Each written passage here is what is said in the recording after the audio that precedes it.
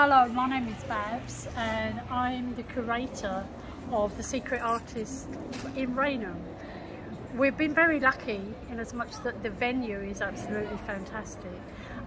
We are showing in the hayloft of Rainham Hall, which is a National Trust property, and we've got the wonderful gardens here.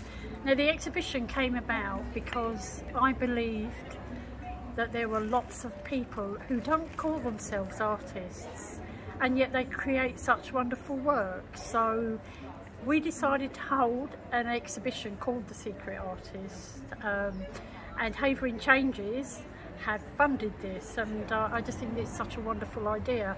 I'm actually a local artist and I work with textiles mainly, and this is the first exhibition that I've created and I feel incredibly proud, and I really hope that all the artists and the people who come to see it really enjoy it.